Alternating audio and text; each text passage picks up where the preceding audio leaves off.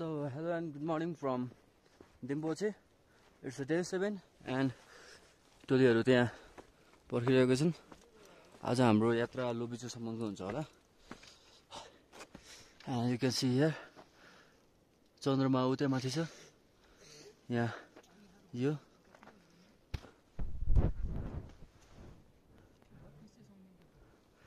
अब हामी नास्ता खाएर खोले खाएर निक्लिरहेछौँ। So हामी यहाँबाट हुँदा हुँदै यहाँ आइपुग्छौँ। अनि यो गाउँको नाम चाहिँ फेरिचे हो। अनि त्यहाँनिर दुईटा हेलिप्याड देख्न सकिन्छ। एउटा यो अनि एउटा यो।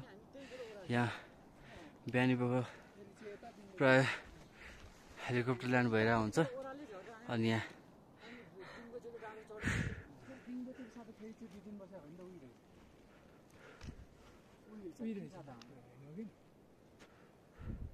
यहाँ मान्छेहरू यति 10-15-20 किलो भारी बोकेर हिँडिरहेछन्। हामी चाहिँ 7-8 किलोको ब्याग बोक्दैमा पुरै फाटिरहेको हाम्रो।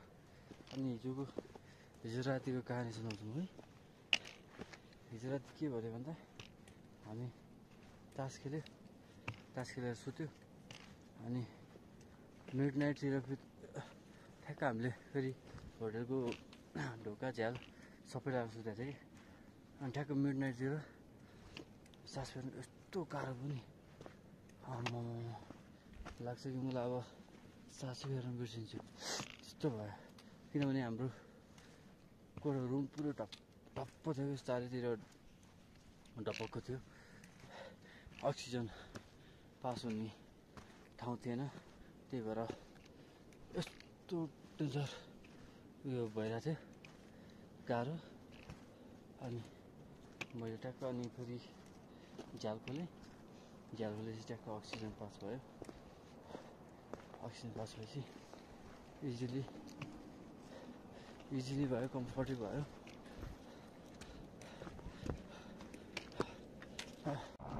यहाँबाट अब यो हेलिकप्टरले मान्छेहरू लिएर बेस क्याम्पतर्फ जान्छ। अनि एउटा ऊ त्यहाँ चाहिँ फेरिचेनेरी होइन। अनि यो चाहिँ रेस्क्यु गर्नको लागि। अनि बेस क्याम्प चाहिँ यता छ, हामी यतै बेस क्याम्पतर्फ लाग्दैछौँ। अबको हाम्रो दिनको जर्नी भनेको अब किन भने हामी 5देखि 6 दिनमा घर फर्किन्छौँ। यो 8 दिन कसरी बित्यो थाहा नै भएन। कसरी बित्यो 15-17 दिनको ट्रेक थियो हाम्रो अलमोस्ट हामीले प्लान गरेको।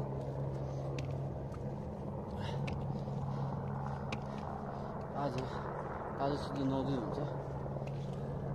एन्ड म भ्लग गर्ने स्थितिमै छैन अहिले होइन। अब बेस क्याम्पको अलिकति गर्छु होला। त्यो पछि नर्मल्ली के नै छ र खालि यही हिमाल देखायो, पहाड देखायो, हिँडेको सिन देखायो। यति दुःख भयो, उति दुःख भयो, यति चढ्नु पऱ्यो, उति चढ्नु पऱ्यो, त्यति देखायो। त्यतिमै भ्लग सकिन्छ। त्यही पनि मेरो मेमोरीको लागि भए पनि मैले बनाउनै पर्छ होइन। अब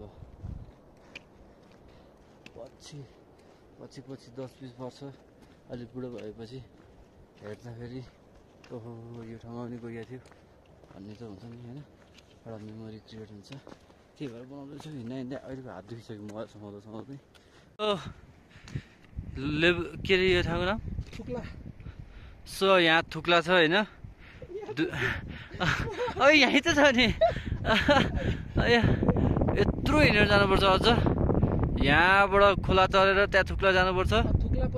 अनि त्यो पछि हामी त्यहाँ खाना खान्छौँ थुक्लामा। त्यो पछि यो ट्रायल देखिरहनु भयो, त्यो पछि सिधै माथि चढ्नुपर्छ हामी। सिधै माथि। मेरो त खुट्टाले जवाब दिनु लागिसक्यो दोस्त। नजा नजा भनिसक्यो त्यही पनि यतिसम्म आइसकेको छ त जानै पर्छ जान त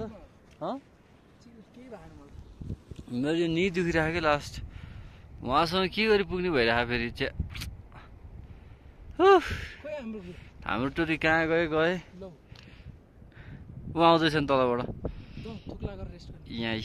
यहाँबाट आउँदै हुन्छ अब हामी यो खोलाको बाटो हुँदै त्यहाँ होटलसम्म पुग्नु पर्ने हुन्छ पुल छ होला सायद त्यहाँ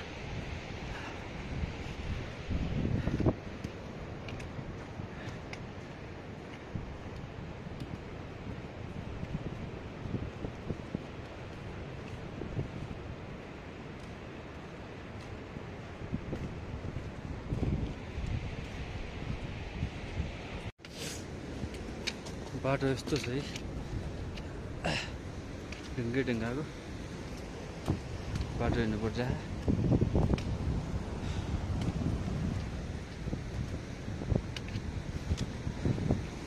घाम लागेको साथसाथै चिसो पनि लास्ट चिसो छ हात मेरो पुरै कठाङ्गिरहेछ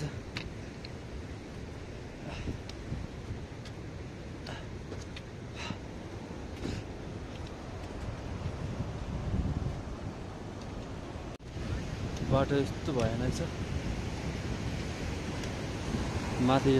माथिबाट के पानीको हुँदै बाढी आइदियो भने सल्लक्क बगारै लान्छ पानीको करेन्ट पनि त्यही माथि एकदम हाई छ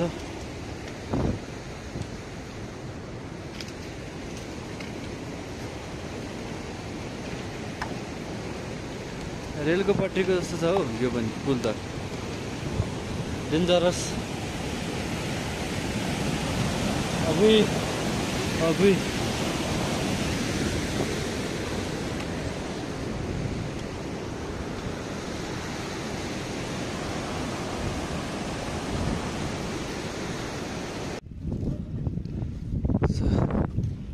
चाहिँ हामी थुक्लासम्म आइपुगिसक्यौँ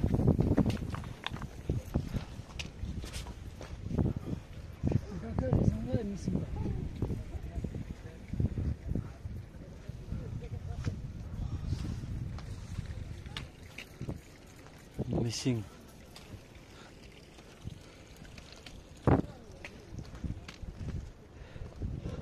यो थुक्ला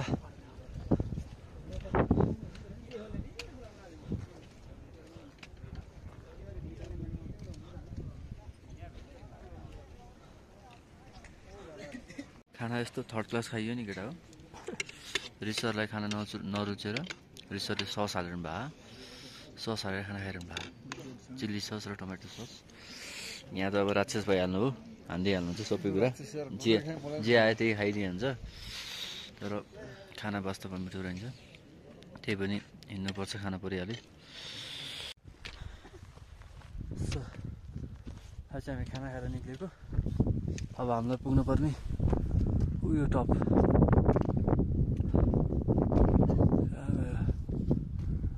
यो टपमा स्पोर्टमा यति हिँड्दैमा थाकियो त्यो डाँडो चढ्नु छ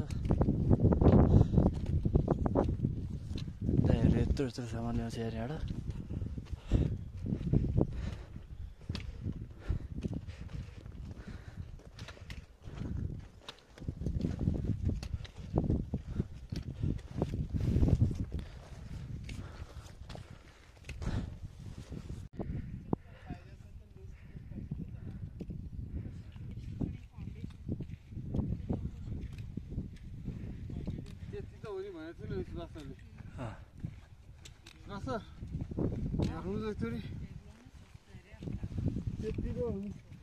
भन्नुभएको त डाँडा हेर्नु त डाँडा त हो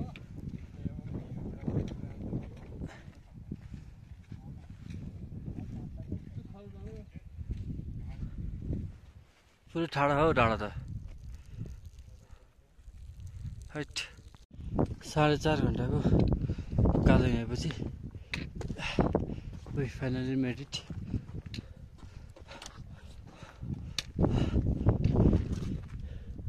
yeah turning यो खासै अब उकालो छैन रे यहाँ we have to get some rest so हामी त्यहाँबाट हिँड्दै आएको and we finally made it up to here बल्ल बल्ल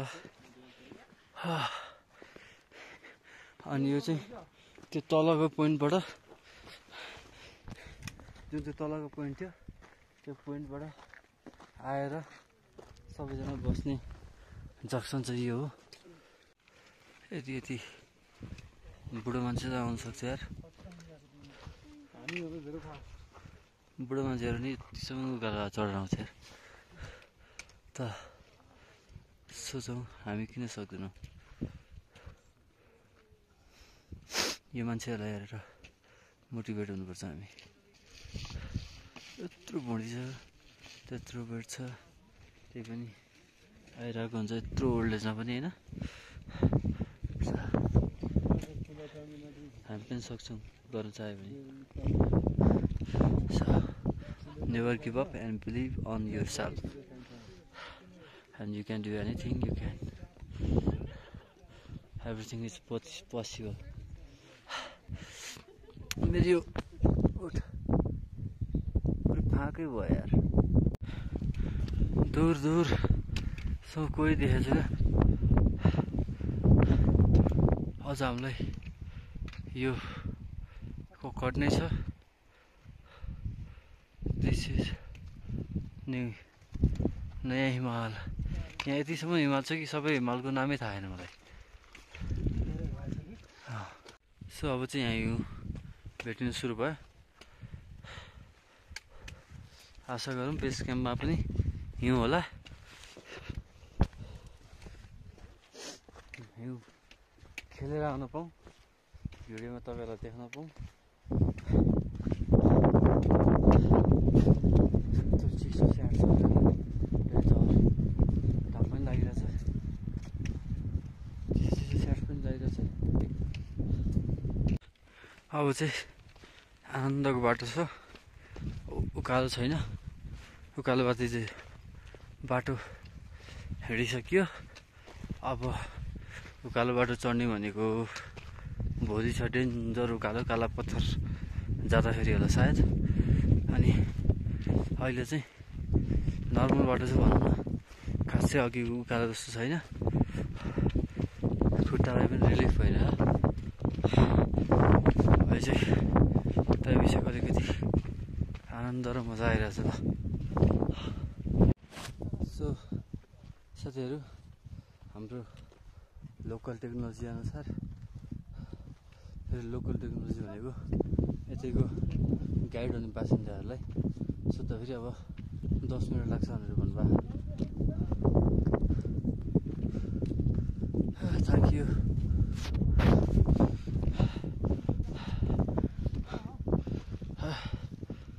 Thank you.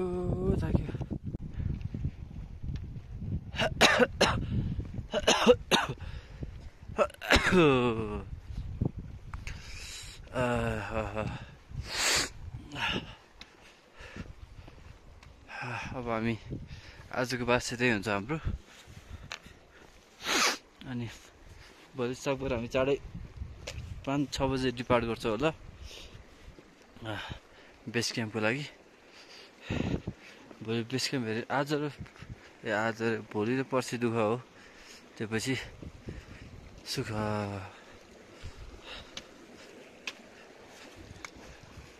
अभी सके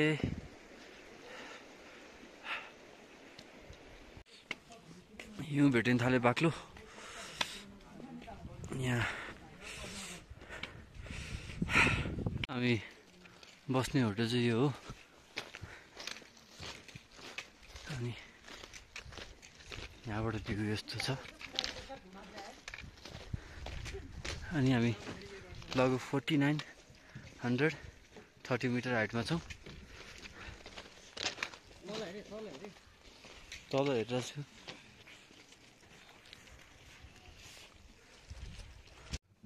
कस्तो दामी चरा लोबुचे रातो चरा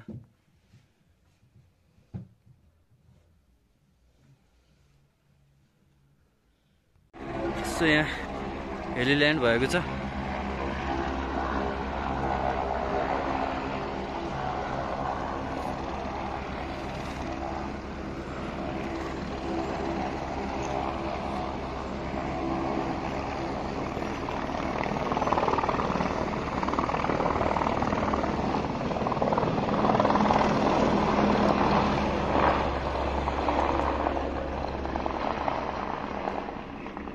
गयो गयो गयो हाम्रो एउटा सोल्टी हाई लाएर सुतिरहनु भयो